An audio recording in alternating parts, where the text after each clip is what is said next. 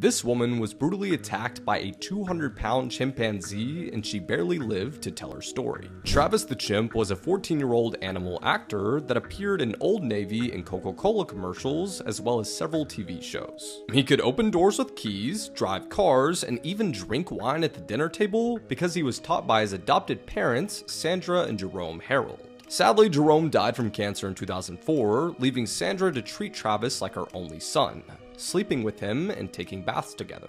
And for a while, things seemed to be going smoothly until a close friend of hers, a woman named Charlotte Nash, came to visit Sandra and Travis. On February 16, 2009, Sandra was having issues keeping the chimp under control while Charlotte was away at work. And when the chimp grabbed her car keys and ran outside the house, Sandra called Charlotte Nash and asked her to come help Travis get back in the cage. But the moment she arrived, Travis viciously attacked her, ripping off her lips, nose, and hands, and causing several brain injuries. Sandra was forced to defend her friend and struck Travis with a shovel before stabbing him with a butcher knife several times. She would later tell reporters that it felt like stabbing her son, but this actually enraged the chimp even more, so Sandra was forced to run outside and call 911.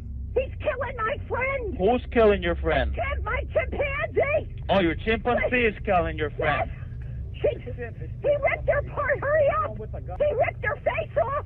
The brutal attack lasted for 12 entire minutes before police finally arrived at the scene. And when they got there, Travis smashed the passenger side window of the police car and then calmly walked over to the driver's side. The chimp opened the door and showed his fangs to an officer before he was shot 4 times in the chest. Travis then let out a final scream before running off into the house, where he was later found dead beside his cage. Officers rushed over to Charlotte Nash and were shocked to see that the woman had no face. She was then rushed to the hospital, where doctors were forced to remove her eyes and barely managed to save her life.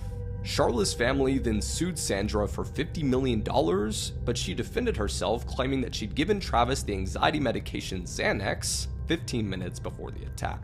A lab report showed that this was true, but Travis was never actually prescribed the drug, and as it turns out, it can cause violent behavior in chimpanzees. In June 2011, Charlotte Nash received transplant surgeries for her hands and face, but doctors had to remove her hands shortly after. And sadly, 5 years later, her body rejected the face transplant as well, because the US military had her taking experimental drugs to help wounded soldiers in battle.